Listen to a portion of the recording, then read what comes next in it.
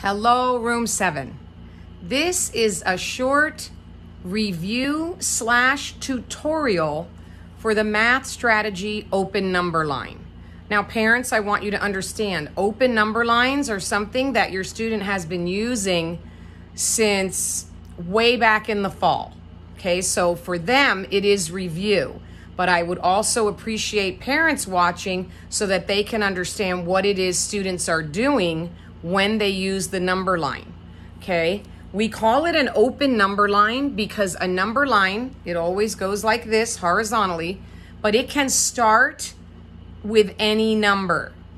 Okay, as long as the numbers are in counting order. And one thing we want to remember is that when we add on the number line, we're moving in this direction. Numbers get larger. When we subtract on a number line, we're moving in that direction and the numbers are getting smaller. Okay, so if we had the item 27 plus 38 and we drew a number line, we just draw a line as straight as we can. Sometimes the students are given a paper that already has a line on it.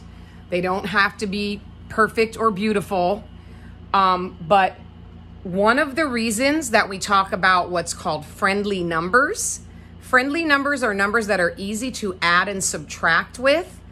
Numbers like 5s and 10s and hundreds with zeros in the tens place or ones place, because it is much easier to add or subtract something like 77 plus 20 rather than 77 plus 19. Okay, or if you're adding something with ones in the ones place, you just do the tens first so that you have that zero. So for example, we have 27 plus 38.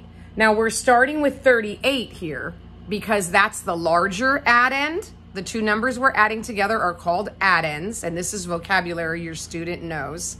Okay, we start with the larger one because that's more efficient. That means we have to make fewer jumps.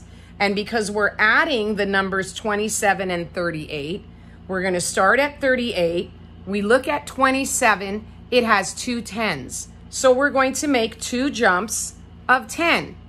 And what's nice about making a jump of 10 is that 38 has an 8 in the ones place. We know that the next number is also going to have an 8 in the ones place, because we have a 10 and it has no ones. So 38, one jump of 10 gets us to 48. The next jump of 10 gets us to 58. Then we still have to add the 7 ones. Now, some students could just do the whole jump of 7. Some students are going to feel better making one jump for each one so that there would be 7 little jumps. That's fine. A lot of students know their math facts, or this is what they do. 58, I'm going to add 5. 59, 60, 61, 62, 63. So that jump of 5 gets us to 63. 63 plus 2 equals 65. Now we put a big arch over the little jumps and write the whole number on top to show how much we moved on the number line. And we have an arrow here. Our sum is circled so that if someone were to look at this number line and you weren't there to talk about it, they know what you did. It shows that you added because you started here, you moved in this direction, and you ended up here. So this is a sum. Now the next number line on here shows a subtraction item. And for that one, we're starting on this side. We're starting with the larger number. The problem is 162 minus 55. So we start here. We're starting with 162. That's what we have. 55 is what we're going to be taking away or subtracting. So we're going to make 5 jumps of 10. Now, once again, some students can look at this, and this is a goal for your student if he's not there yet or she's not there yet.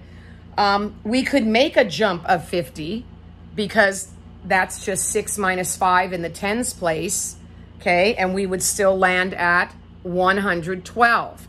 But if you take it 10 at a time, 162 minus 10 is 152. 152 minus 10 equals 142.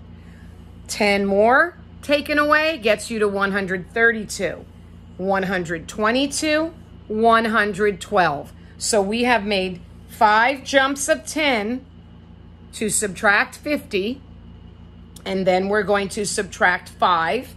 We're at 112. Once again, we can touch our head, say 112, 111, 110, 109, 108, 107, and that is the difference. When we subtract, we get a difference. When we add, we get a sum. Now, students, this is all review for you. We've been practicing these strategies most of the year. Okay, so this is a review, and some of the vocabulary, as I said, these are addends.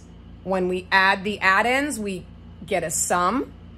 This is a subtraction item, so we're getting a difference. So 162 minus 55 equals 107.